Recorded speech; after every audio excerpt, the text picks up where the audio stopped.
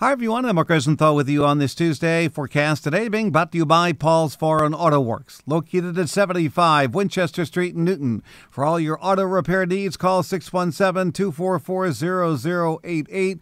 And also by Hair by Hannah on Washington Street in Newton. Check her out. She's the best in the business. She will make you look marvelous. Let's check out the 7-day forecast for Boston. Starting with today, we have some light snow around.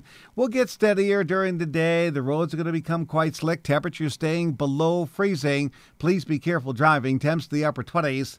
Going down to the teens tonight. The storm is done by dark. Tomorrow, sun, high clouds, and cold in the upper 20s. Snow looks like it'll stay south of us on Thursday. Could be a few flurries Friday. That's a maybe, upper 20s. Cold, dry Saturday with sun, clouds. There is a chance of snow Sunday night.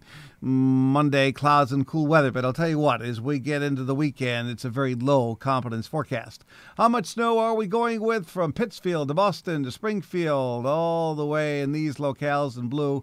3. That's why I have 3 to perhaps 6 inches. But that's why we always give a range. Don't just focus on the top number. 2 to 4, Providence to Plymouth. 1 to 2 on the Cape, where it'll change to rain. 2 to 4 in southern New Hampshire. That's my forecast. Thanks for checking in. Please stay tuned for updates. I'm Mark Rosenthal.